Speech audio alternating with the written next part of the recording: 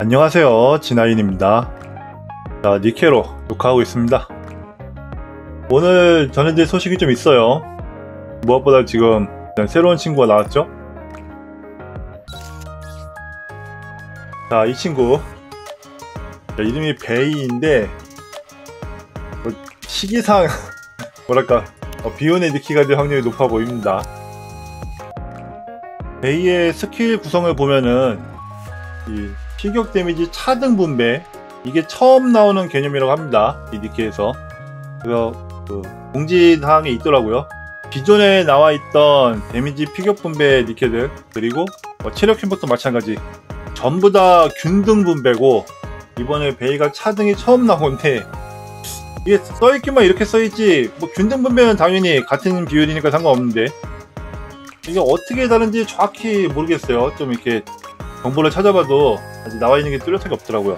이거는 좀 연구가 좀 돼봐야 될 것 같고, 스킬 구성 자체는 괜찮아 보이는데 원패물도 회복시켜주고 데미지 차동 부분도 있고, 일단 버스 스킬 사용 전까지 생존만 해있으면은 그 뒤로는 뭐 지소인 것 같습니다. 좀 상당히 괜찮은데 문제는 이거죠. 이게 2버스인데 40초입니다 일단 현재 제 스쿼드에서는 목단과 라푼젤을 쓰기 때문에 탱커 힐러를 쓰니까 1, 2, 2 하나, 3 둘인데 저한테 쓰기는 좀 애매한 것 같아요. 그럼 3이 하나만 나가야 되는데 3버가 20초인 니키가 저한테 없다 보니까 어쨌든 뭐 당장 제가 쓸 건 아닌데 이 앞에 했던 게 콜라보라서 그런지 안 뽑고 있어도 뒤에서 뽑을 수 있겠죠, 시간 지나면. 그래서 베이는 일단 뭐 써보실 분들은 뽑으셔도 되는데 오늘 났기 때문에 아직 연구가 좀 많이 돼봐야 될 것 같아요. 그래서 얼마나 좋은지는 모르겠습니다. 자, 그리고 베이를 더 암울하게 하는 거 이게 지금 떴죠? 며칠 전에 떴습니다. 유튜브 공식 채널에 보니까 방송이 예정돼 있더라고요. 이게 지금 오늘 찍은 건데 4월 20일 6시 30분에 생방한답니다. 그래서 1.5주년 아마 기념 픽업이 나오겠죠? 저는 이제 시작한 지 한 4개월 됐기 때문에 뭐 잘은 모르는데 한 반년 주기로 한다고 해요. 그때 픽업에서 뭐 필금이 나온다든지 좋은 친구들이 나온답니다. 사실상 저도 이 앞에 1주년 픽업 한 3, 4일 남겨놓고 리세일을 돌려가지고 모더니어를 갖고 시작했어요. 그럼 1.5주년 이벤트 시작한 다음에 리세일 돌려서 시작하는 분들도 많을 거라 봅니다. 그래서 여러 정보를 찾아보니까 아직은 그냥 추정만 있을 뿐 누가 나올지는 아무도 모르는 것 같습니다. 이거 말고 이미지가 하나 더 있는데 거기에 나온 것도 나올지 안 나올지 몰라요. 이 앞에 1주년 이벤트도 이미지랑 관계없이 뭐 니키가 나왔다고 하니까. 그래서 4월 20일날 방송 보고 기대해봐야 될 것 같습니다. 1.5주년 픽업 주어를 좀 모아야 될 것 같아요. 한마디로 베이는 어지간히 마음에 들지 않는 이상 일단 스킵하는 걸로 그렇게 해야 될 것 같습니다. 저도 지금 굉장히 답답한 상황이에요. 오늘로 아마 주차 46일차인 것 같은데 세보니까 이게 지금 다 막혔습니다. 뭐 스토리도 막히고 타워도 지금 2개가 막혔어요. 여기도 지금 막혀가지고 못하고 있죠, 이거 클리어를. 임시 합류한 니케를 써도 안되더라고요. 그래서 주차가 너무 답답해가지고 오늘은 원래 주얼로 그 일반 모집을 같이 하려고 했는데 저 1.5주년 기념 픽업을 보고 나서 거기다 써야 될 것 같습니다.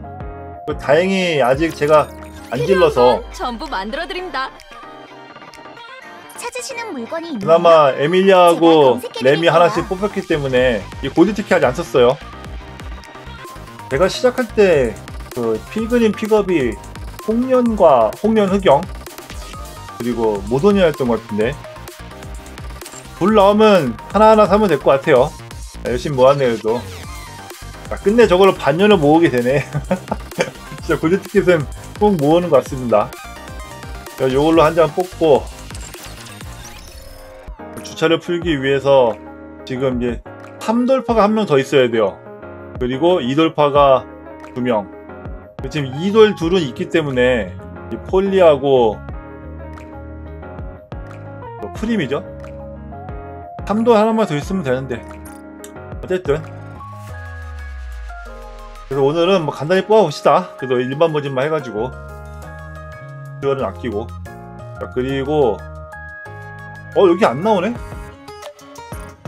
나 이거 자랑하려고 했는데 그냥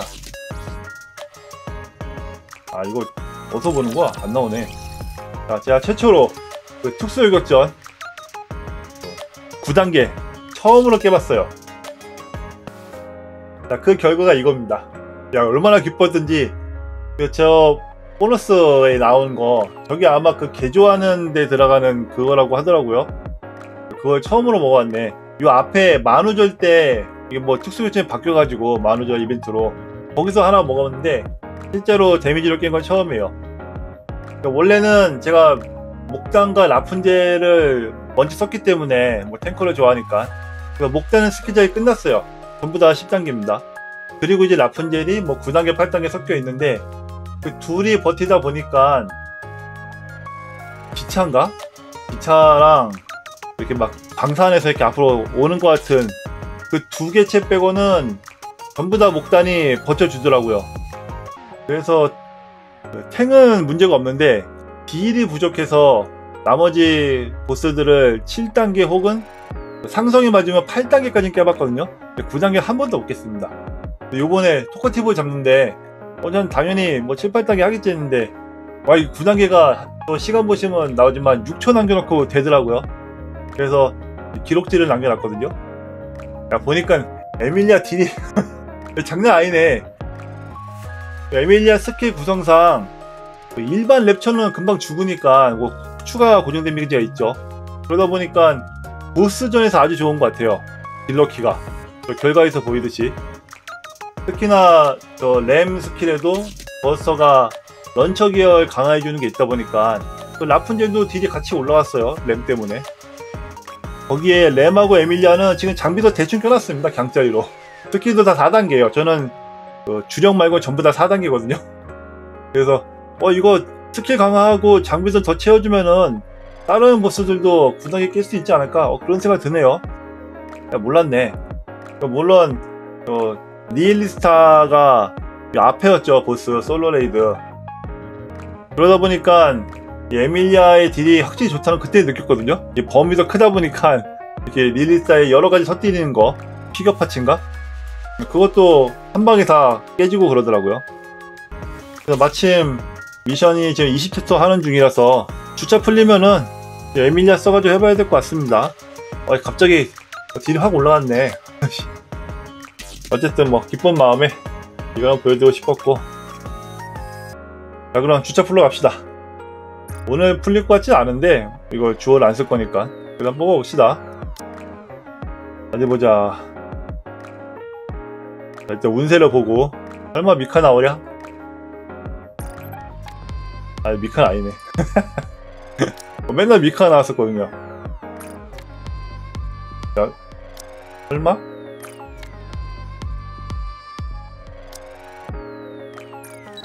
거기다 하나는 주네.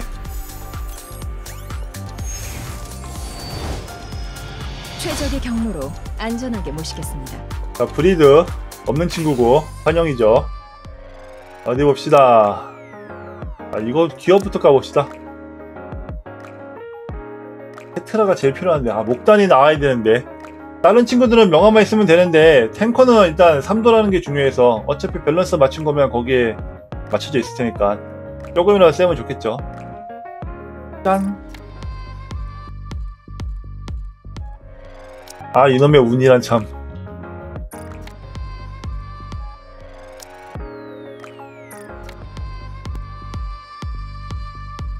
이거 오늘 뭔가 심상치 않은데? 그래도 뭐 가긴 가야죠.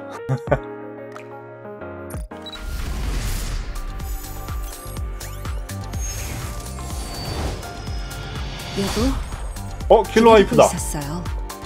이게 나오구나. 오케이. 그때 안 뽑았었죠? 베이도 아마 저렇게 뽑을 것 같습니다, 결국. 자, 브리드 1강. 이게 하나가 더 있어야 되는데, 이돌이 있어야 되는데.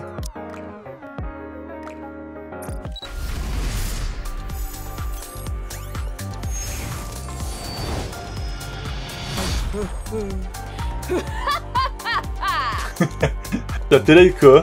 자, 없었던 친구고. 자, 마지막. 네. 자, 모집하러 합시다. 자, 25장인데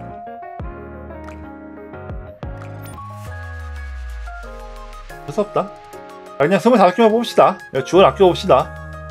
1.5주년 있으니까 합시다. 잠깐, 브리드. 브리드 넣어야지.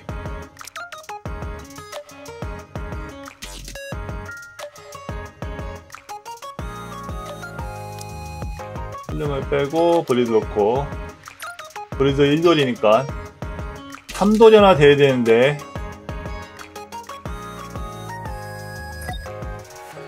갑시다.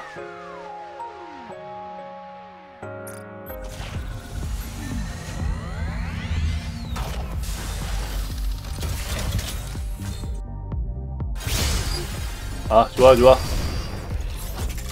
하나라도 나온 게 어디에요. 언제나 긍정적으로. 솔저 이글 반가워. 강해지고 싶.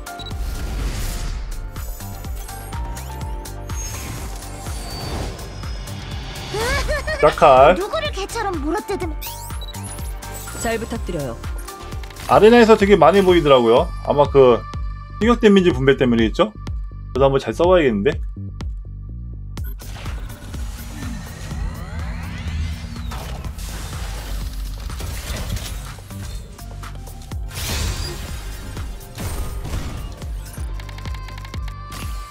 자, 오랜만에 단차로 5번 합시다.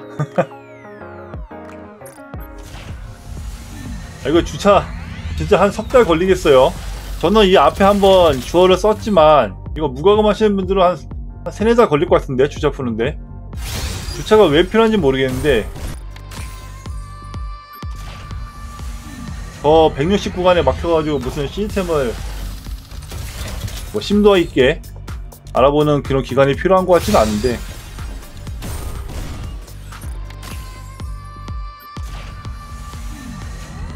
레벨파는 재미가 없으니까 확실히 뭔가 좀 게임이 루즈해지더라고요.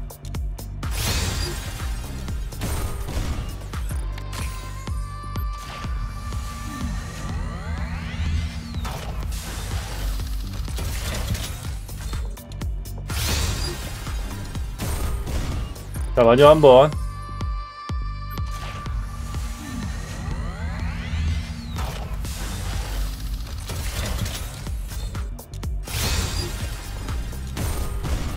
아, 오케이.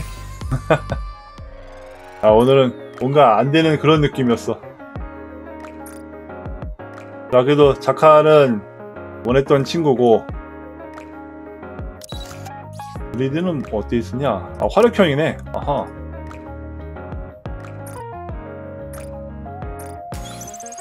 준비는 완벽할수록 좋죠.